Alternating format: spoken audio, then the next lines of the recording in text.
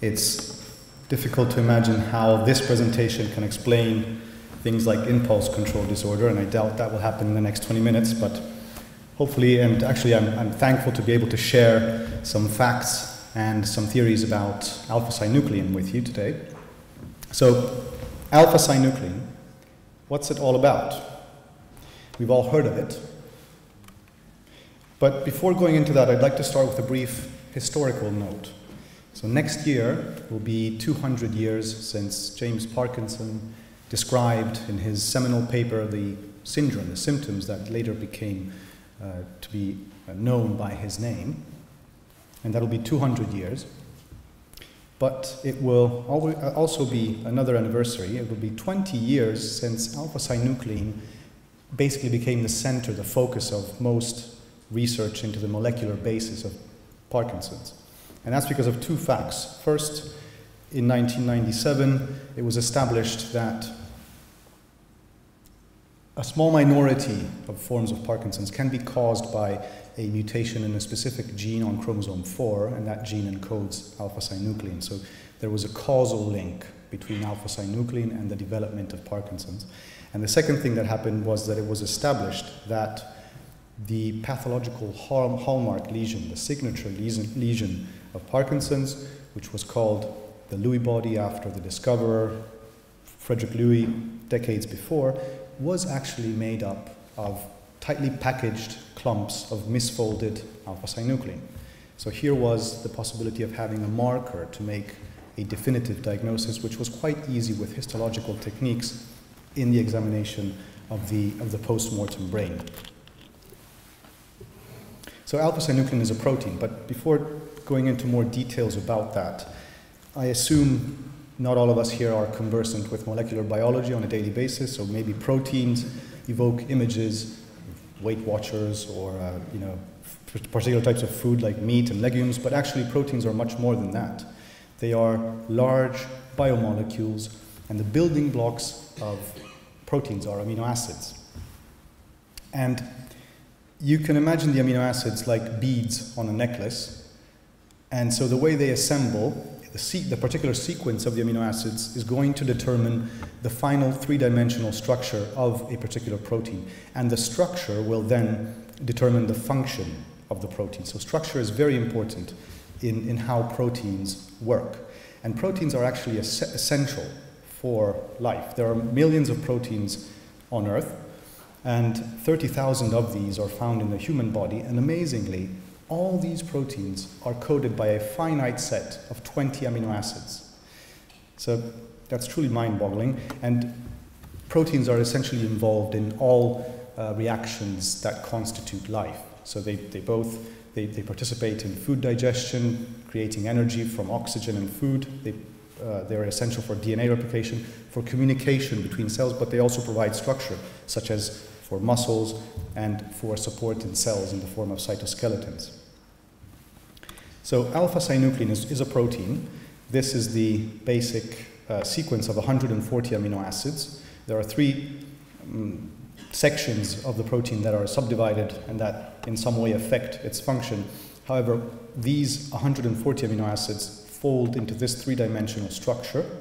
This is a diagram, obviously, but what this is known as is the native monomer. So it's the basic unfolded form of alpha-synuclein as you might find it in the cell when it's not doing anything, just sitting there.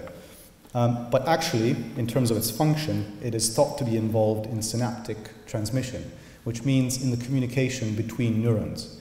And specifically, it seems to have a role in regulating the synaptic vesicle transport, so the transport of these little balloons that contain neurotransmitters, and they're brought to the border of the membrane and then released into the synaptic space, and that's how these two neurons communicate. So it seems to have a role in this, obviously a crucial function. And it's quite abundant in neurons mainly, and it can make up to 0.1% of the brain weight. Now, alpha-synuclein can be found in many different structural variants. So what I described for you here is the basic native monomer. So this is the sort of the normal form, and it's physiological and it works well. And there is some variability. Sometimes you can get 2 of these monomers coupled up into what is called a dimer, or it can actually get up to 4 and form a tetromere, but that's all fine because it works.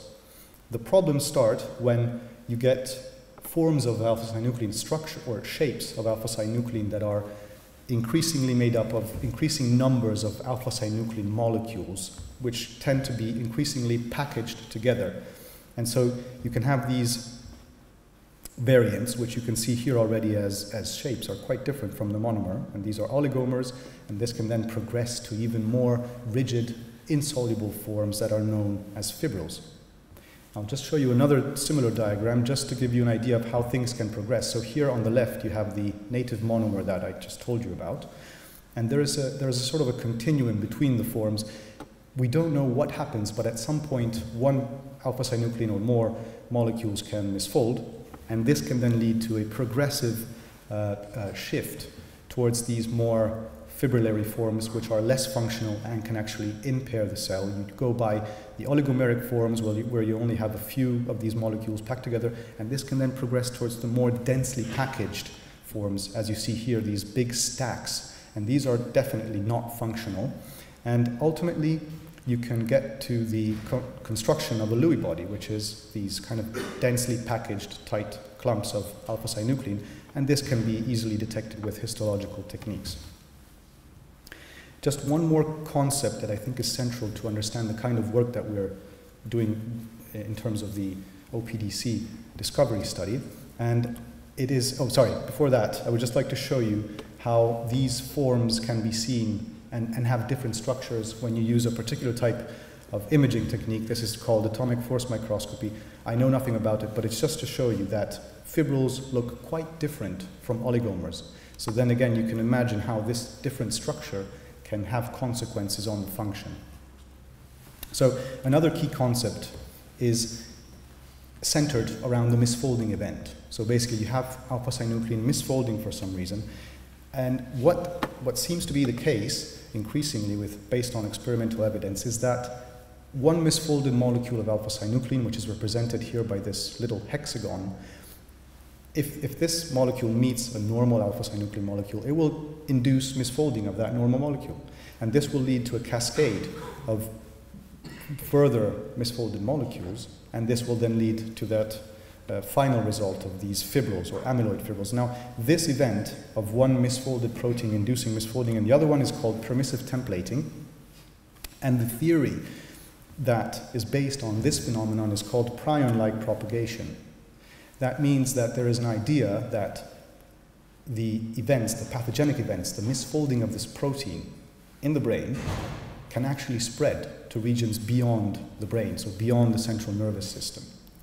And this is important for the purposes of our work specifically, because we're looking for markers of a diagnosis of Parkinson's. And the Lewy body is a good marker, but this can only be detected when you have a post-mortem brain that you can study with specific histological techniques. So that excludes any possibility of any use in the clinical setting and obviously of an early diagnosis. So people have started looking at other regions of the body that contain organs that are connected to the central nervous system. And we have looked, as others, at the gastrointestinal tract because, as you can see in this diagram, there are nerves that originate in the brainstem that reach these regions and control their function. And it's quite easy to obtain tissue from these regions because often one has biopsies for several different reasons. And this gives us an opportunity to check pathology in this region, which possibly mirrors that is found in the brain. So this is the part that we focus on, the large bowel. And here you can see these thread-like structures that represent nerves reaching the layers of the colon and distributing themselves into networks of nerves. It's just a close-up of this image. So you have your colon, you have the wall here, and it has different layers. And this kind of Swiss cheese-like design and image here shows two networks of nerves and nerve fibers that intertwine and put this region in connection with the brain. And this here is just a histological picture showing what you actually see down the microscope. So you have your mucosa here, your submucosa here, and your first nerve plexus is here. This controls secretion. And then as you go deeper into the muscle layers, here you have another nerve plexus. But we are only interested in a very superficial bit of this structure, because when you do biopsies, you have to be careful not to perforate the colon, because this can obviously have fatal consequences. So what we have in terms of tissue available are these two variants, basically. You can have a very superficial one that only has the mucosa, and if you stain this with a marker for nervous tissue, you'll get this dot-like image which represents nerve fibers following the structures of the mucosa. Or if you're lucky, let's say, you can get a bit of submucosa, and this can disclose the presence of little clumps of neurons, which are shown with this kind of staining here. So we used 3 different techniques to try to detect the different conformations of alpha-synuclein. We first started with traditional immunohistochemistry, using different antibodies specific for different conformations of alpha-synuclein. Then we went on to apply what is called the paraffin-embedded tissue blot. This is a technique which primarily targets fibrillary alpha-synuclein, which can be found in the synapse. And then finally we applied the proximity ligation assay, which is targets oligomeric forms of alpha-synuclein specifically. And we applied these techniques to the same colonic biopsies that we had. And we were able to collect 71 biopsy samples, or at least, actually, we collected biopsy samples from 71 participants in the discovery cohort. In some cases, individuals had more than one biopsy. There were 51 people in this sample with a clinical diagnosis of Parkinson's. In many cases, the biopsy had been taken years before the diagnosis of Parkinson's, which also gives an opportunity to possibly understand a bit more of the pathology before the onset of the clinical symptoms, of the motor symptoms. And this is just an example of the kind of staining that we get when we use traditional immunohistochemistry. As you see, this kind of staining with antibodies specific for alpha-synuclein shows some overlap, actually pretty good overlap, with the neurological stain, the nerve staining that I just showed you. So there's a good chance, actually it's quite probable, that most of this is inside neurons. However, the question then becomes, can we interpret this staining that we see here in colonic biopsies, in these 3 images on top, in the same way that we interpret alpha-synuclein staining in what is called a positive control, so the section of tissue from the brain of a person who had Parkinson's and discloses Lewy bodies, which are unequivocally associated with Parkinson's. So does this mean the same as this? We don't have an answer yet. There may be some limitations in the specific technique which we're trying to bypass, but this definitely could be very informative. Hopefully it will be, both in a clinical way, maybe, to make a diagnosis, but also to understand more about how the pathogenesis evolves and possibly find targets for treatment. One further layer of complexity to consider is that we do see some staining in healthy controls, very much less than in the Parkinson's subjects, but still it is there. So there is a problem of interpretation which we're working on now. And these are just examples of the other 2 techniques. What I would just like to show you is that you can see some peculiar types of staining, peculiar to each technique. So it does look like we're getting different conformations of alpha-synuclein. This one is the fibrillary form, using this particular technique, which is the paraffin-embedded tissue blot. And here is the proximity ligation assay, where you can see a difference between the control sample and the Parkinson's case sample in the density of the staining. So maybe we're not as lucky as to have complete difference or absence of staining in the controls and presence only in the Parkinson's cases, but maybe we can come up with a threshold that can help us distinguish these 2 groups. But again, finding this pathology, these anatomical alterations in so-called control cases as well, can tell us something about some shift in the function of alpha-synuclein which is not clear-cut. One more technique that I would like to tell you about is what we call the alpha-synuclein aggregation assay. This is a very exciting method. This one is based on the misfolding that I told you about just a few minutes ago. So I'll just bring this back and quickly go over it again. So the crucial event here is that you have a misfolded alpha-synuclein molecule that induces misfolding of a nearby, so let's say healthier physiological molecule of alpha-synuclein. And this then leads to an accumulation of these amyloid fibrils. Now, another concept that you need to know before that is that there is a molecule, actually it's not a molecule, it's a chemical compound, which is a dye. And this particular dye emits fluorescent light when it connects with amyloid fibrils. So what we're doing now is we're trying to take advantage of these two concepts, so the misfolding and the formation of amyloid fibrils, and this dye that emits a signal when it does connect with these fibrils, by putting these into a single little well or cup. All of these blue little wells in this plastic tray represent where we put an individual sample. And what we're doing at the moment, this is just a blow up of that single well. We take a sample, in this case of cerebrospinal fluid from lumbar punctures that you have very generously donated, and we put a very small quantity, 15 microliters is all it takes, into the well. We then add some so-called normal or physiological alpha-synuclein that has been developed by expressing the gene in bacteria. We add that to the well, and then we add the THT, the thioflavin T.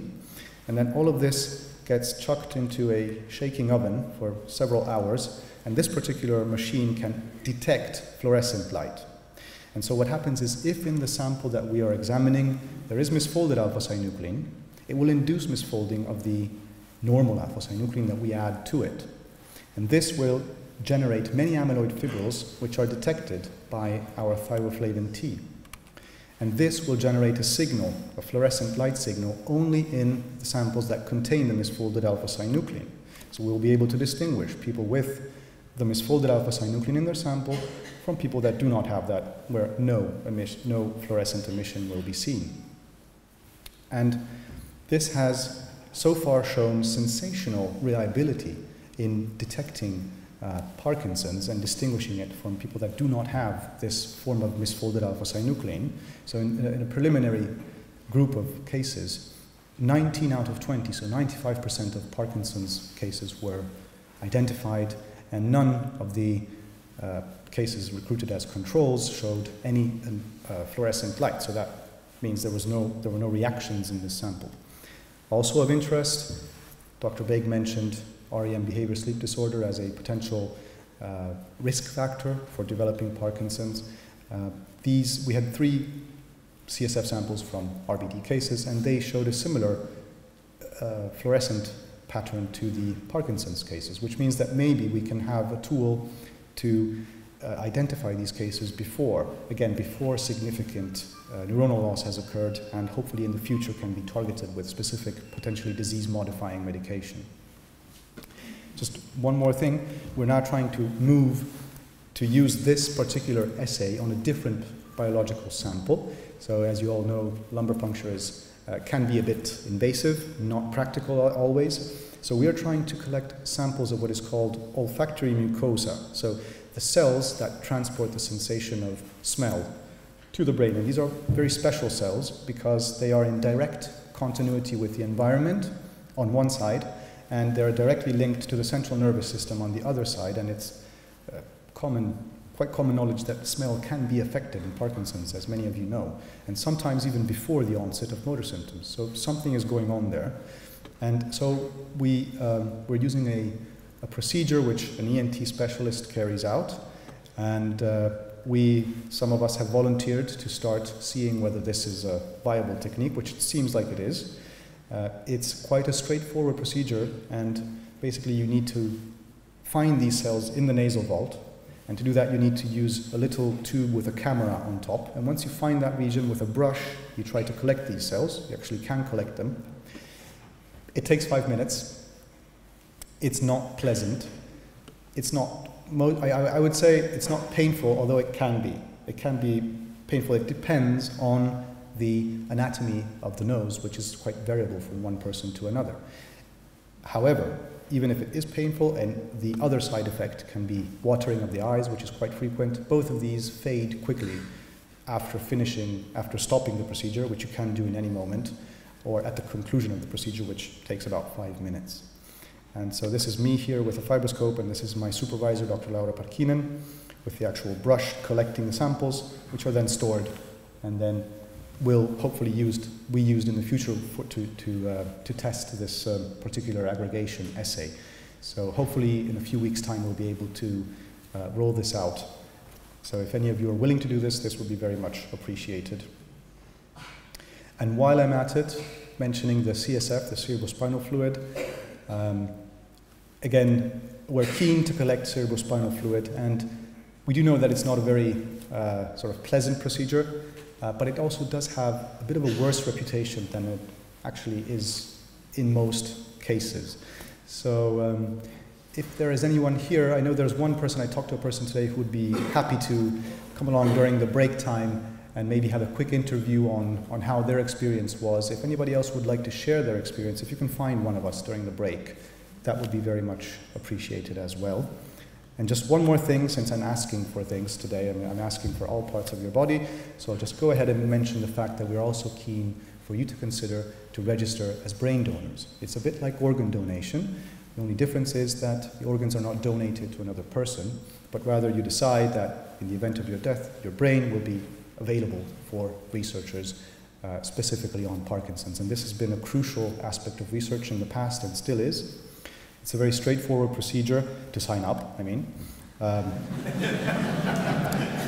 For the time being, we're in no rush. So I just say that because I know, because I did it, and this is my card. This is what happens when you sign up. You get a donor card, has a number on it, and that's it. And you might be asked a bit more information in terms of clinical details. These are links that are useful to have more information on this aspect of research, or feel free to get in touch with myself or Dr. Laura Parkkinen with questions or things you might want to discuss. And yeah, I think that's it. I hope it's been reasonably clear. Thank you very much. And please ask questions if you have any.